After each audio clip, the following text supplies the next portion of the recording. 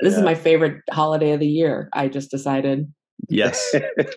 Tawny actually is spearheading the Sisko Day national holiday movement. And I will now. Things. Yeah, I will now. Absolutely. I'll write letters. I'll write letters to all the presidents. All your congressmen. National holiday. That's good. So now, this is a special day. Yeah, let's get it started. Thank you so much, guys, for just joining in on the celebration. You guys are instrument in being the face of the new Star Trek that's out now, and it is a real honor that you guys are participating here and just showing love to Captain Sisko and the way that he has paved for all of us.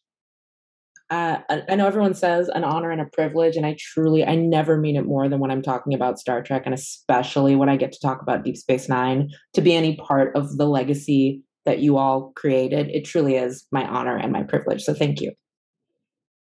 Thank you. Same. It's I as a general Trekkie newbie, like all everything that I hear and learn about, I just continue to deepen my appreciation for everything that you've done, so that me and Tawny and everyone else in this Trek universe can continue to build off and pay homage to the legacy y'all paved. It's exactly as Tawny said.